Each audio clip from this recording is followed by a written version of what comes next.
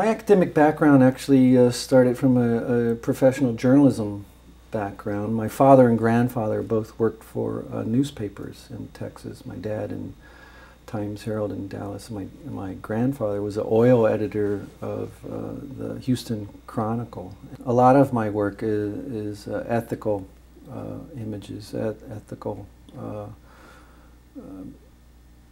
philosophy, why people make images and how they make images, whether they're taking the picture, how those images are used, and then of course as a reader or a viewer, the response that people have. So the visual communication course and textbook concentrates on the analysis, but it's always underlying, and this is of course my roots in photojournalism ethics, the ethical perspective, and that's what I actually tell people. Of those 6 perspectives for analysis, I personally think the ethical perspective is the most important.